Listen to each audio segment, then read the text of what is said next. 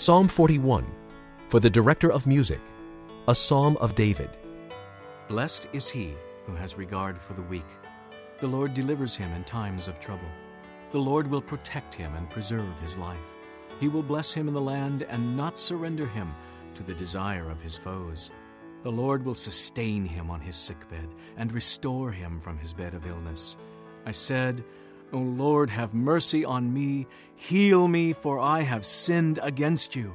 My enemies say of me in malice, when will he die and his name perish? Whenever one comes to see me, he speaks falsely, while his heart gathers slander.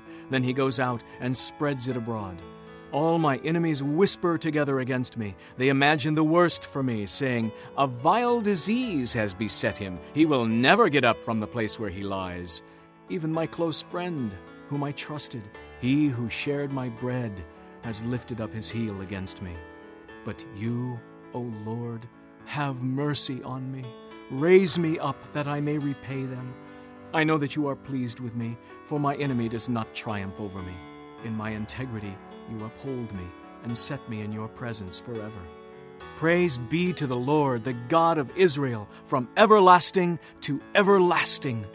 Amen and Amen.